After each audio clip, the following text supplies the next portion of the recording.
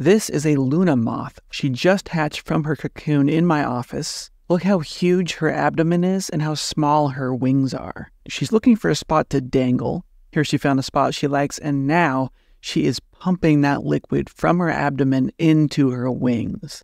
Bugs are like living water balloons. This part of her life is extremely dangerous. If she were to fall or even just bump her wing while she's doing this, and if it were to crease in the middle, that would cut off her ability to fill it up with this liquid, and she would have no way to fly. Her wings would be deformed. That would be the end of it for her. There you have it. Bugs are water balloons.